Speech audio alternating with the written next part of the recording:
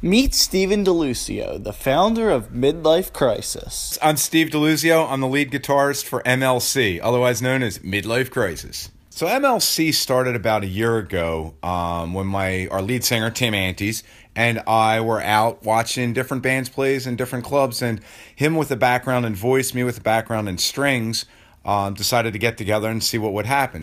And it just, since then, it's exploded. We're out having fun. We want to play, but the hard part is we want to get more gigs. So we're always competing with other bands to get more gigs. Now, it's kind of a strange industry because there are managers and there are booking agents, and you need to work through these folks to get into bars. But you can also talk directly to bar owners.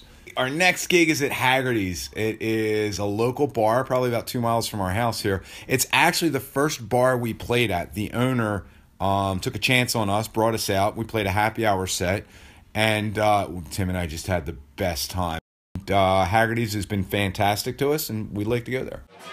Steven and Tim head out to Haggerty's and get ready for a fun night of performing. Ladies and gentlemen, it's Friday night. We're hanging out here. It's Haggerty's Hour right here in Delco. Welcome to Haggerty Hour. We are MLC. Celebrating a whole lot of stuff. We're celebrating Friday night.